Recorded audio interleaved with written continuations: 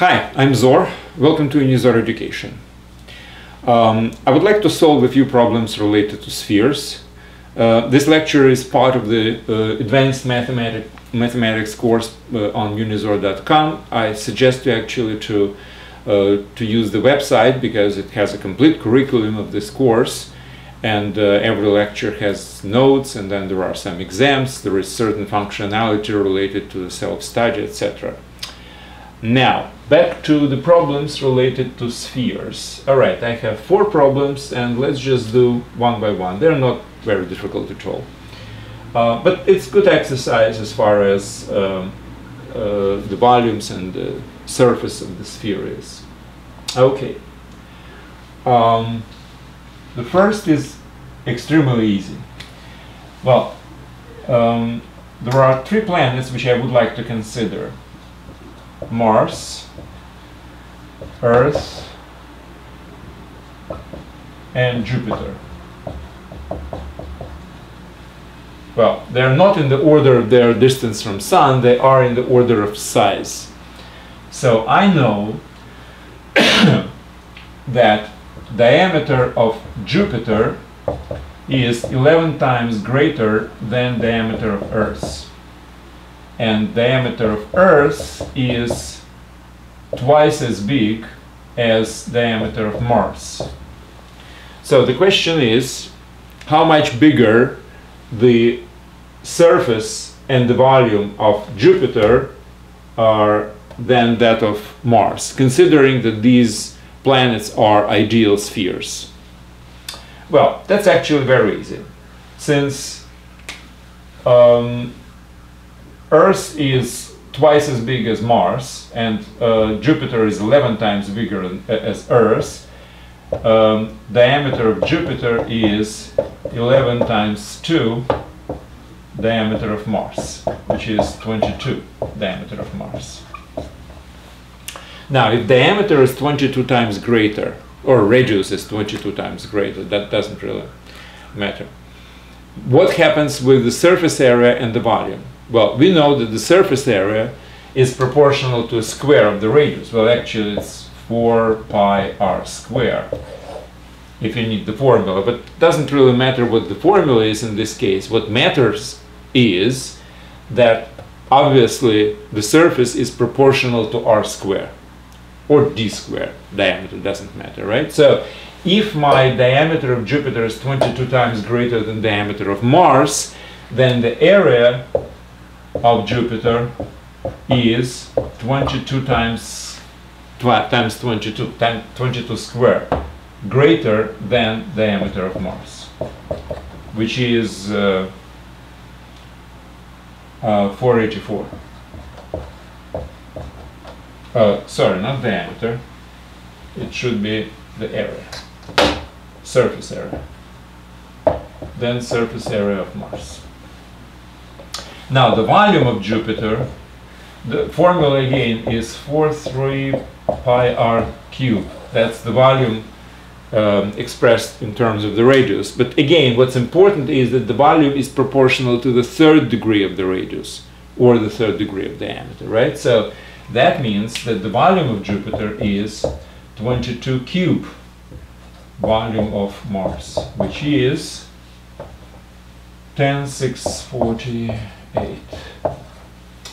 So that's very important actually. You see, volume grows in cubical proportion to the radius. So if you see the planet, for instance, and what you see is basically, you see the diameter, and another planet, let's say, is slightly bigger in diameter as you see it. Well, considering they are on the same distance. If it's maybe only twice as big, but its volume is 8 times as big.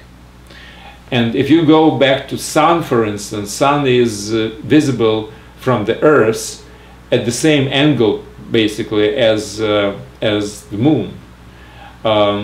So they do look kind of the same, but considering that the difference to Sun is like 150 million, and the difference kilometers, and the difference to Moon is something like less than 500,000 kilometers. So the difference in the lengths considering the angle is the same, implies the difference in diameter in certain number of times. And the volume of the sun is, well, you have to cube that number, which is huge. And that's why Earth is still circling around the sun. So that doesn't really matter. It's really far, but it's really big. And that's why the gravitation, which is proportional to mass, and mass proportional to volume, that's why gravitation is so big. All right. Anyway, it was just an exercise that the surface area of the sphere is proportional to the square of the radius, and the volume is proportional to the third degree of the radius, the cube. Simple. Okay. All other problems are as simple as this one, actually. So next one. Okay, we have a glass of water of cylindrical form, and it's filled up with water, let's say to half of it, and the radius is r. Then we have a ball, metal ball, of the radius r, and we dropped it into the glass. Well, otherwise we will not be able to drop it, right? So the radius of the ball is less than the radius of the cylinder. The question is, by how much the level of water will rise if I will drop this ball? Okay. Well, since it's metal, it goes completely down, right? So the amount of water which it will push out would be equal to the volume of this sphere, which is pi 4/3 pi r cube. That's the volume. Now this volume is the volume of water which is supposed to be pushed out by this ball. In this case, it's actually pushed up. And now my question is, by how much it will raise the height of the water. So now this is a cylinder, because the water is rising in a cylindrical glass, so the amount of water which is above the previous level will be a cylinder. Its volume, the volume of the cylinder, should be equal to this, because that's the volume of the ball, right? So what's the volume of the cylinder? It's pi r square, the area of the base, times h. Now we don't know h, but we do know that these are equal to each other, right? So from this you can have that h is equal to 4 pi is reduced r cubed divided by 3r square. So that's the height of the water coming up, rising up. Obviously, if r, capital R, is very big, then this h would be smaller. And if r, lowercase r, is getting greater, obviously with a fixed radius of the cylinder, obviously this r will go will increase.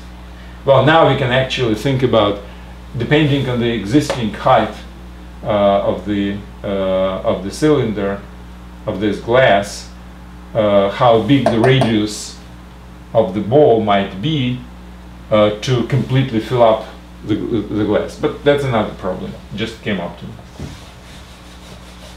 Another easy one. Alright, so that's my second problem. Next one is, okay, let's say you're playing with a rubber ball filled with air. So there is a wall of rubber, and inside the air is pumped. Well, air is actually weightless. We can just consider it's weightless and disregard its weight. So it's only the rubber itself from which the ball is made has the weight. Now we dropped it into the water, and it's actually going down exactly by half. All right? So let's say we have the ball of radius r. That's what we know. And we also know that when it's dropped into the water, it goes down exactly half its own size. Now, my question is, I would like to calculate the width of the wall of this rubber ball if I know that the unit weight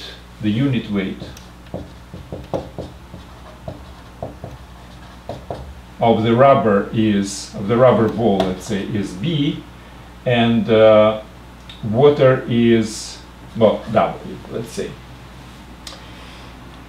Okay, now I was actually thinking about this problem before, and it's not very easy to find an exact solution without some kind of numerical apparatus, but you can just basically make an equation which can be solved. It's not easy to solve the cubical equation because it's supposed to be the volumes, so it would be r cubed somewhere. But anyway, if you will come up with an equation, at least, it's very easy to solve. Nowadays we have computers to solve equations if we cannot solve it in a regular way. So we have unit weights for the rubber ball and for the water, and we know that the radius of the ball is r, and it's floating, exactly half of it is underwater and half in another. Now, let's go back to physics a little bit. I think it's called the law of Archimedes, which says that the weight of the floating object is equal to the weight of the water it displaced. So, how much water we displaced here? Well, the volume of the ball divided by 2, right? So the volume is equal to 4/3 PR cube, and we have to divide it by 2, so it would be 2/3 PR cube. So that's the amount of water which we have actually pushed out, displaced, so to speak. Now, if I will multiply it by the unit weight of the water, that would be the weight of that water, right? So this is the volume, this is the unit weight, so this is the weight of the water which we have displaced. Okay, now what's the weight of the ball? Well, that's basically the weight of the walls of this ball. These walls, the volume of these walls is the difference in the volume of the ball itself minus the volume of the air inside the ball, right? So if we have x as the width of the wall, then the outer radius is r, and the inner radius, that's where the air is, would be r minus x, right? So the difference in volumes would be, obviously, 4/3 pi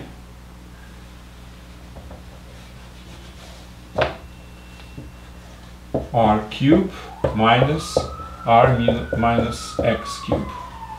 So that's the difference in volume.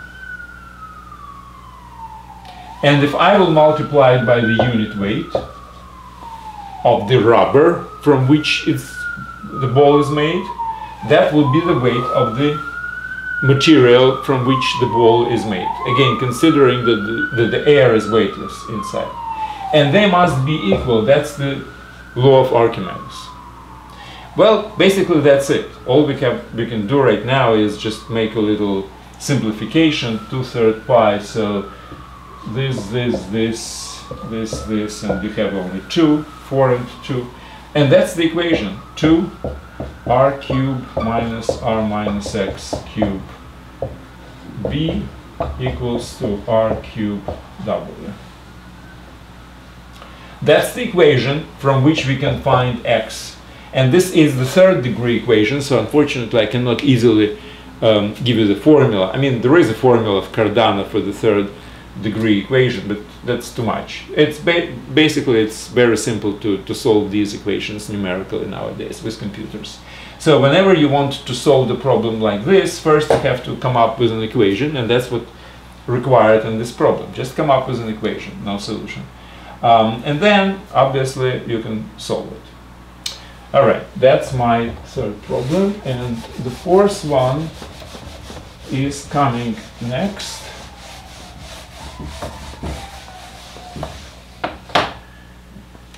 All right. Okay. Let's say you have a regular tetrahedron.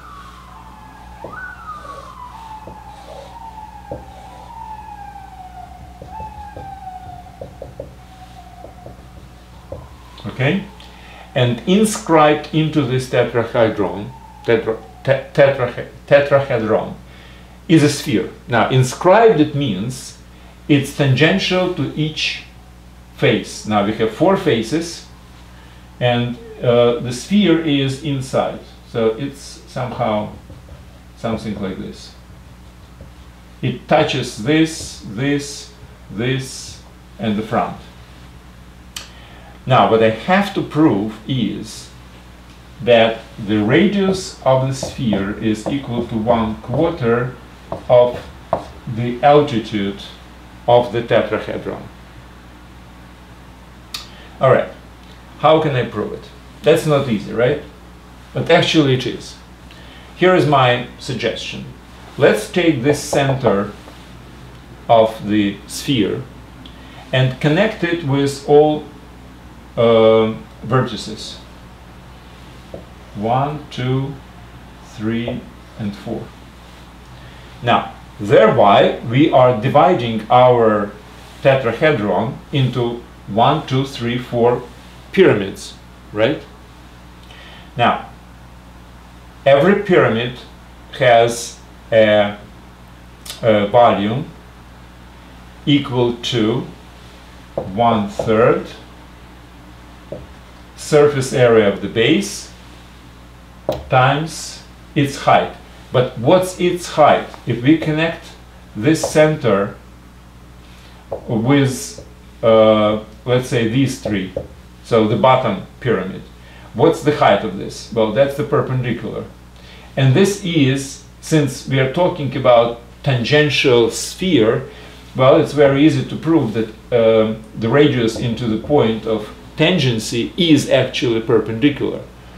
Well, to prove it is basically very easy. I mean, you can just cut the whole thing in with a plane, and basically you'll reduce the problem to a known theorem that the radius to a tangent line is perpendicular to this line. That's very easy. Basically, it's a good exercise actually for you if you want to. All right, so area of the base, which is area of this triangle, times the height, and the height is the radius, right? Now, the same thing happens with other 3 pyramids, the one on the right, on the back, and on the front. All of them have, since this is a regular tetrahedron, all of them have exactly the same base, which is a triangle, equilateral triangle actually, and the height, the altitude of each of these pyramids is the radius from the center to a point of tangency. So I have to multiply it by 4 to get the volume of the entire tetrahedron. But on the other hand, the same volume is actually 1/3 s times h, where s is the surface area of this triangle and h is the altitude. Well, from which we see that 4r equals h, or r is equal to 1/4 h. That's it. I do suggest you to go back to the unizor.com and Try to solve all these problems just by yourself. There are answers provided there. And just as a good exercise, and don't forget that basically the site contains lots of other material, and it's good for self-study of an entire course of mathematics. Thank you very much, and good luck.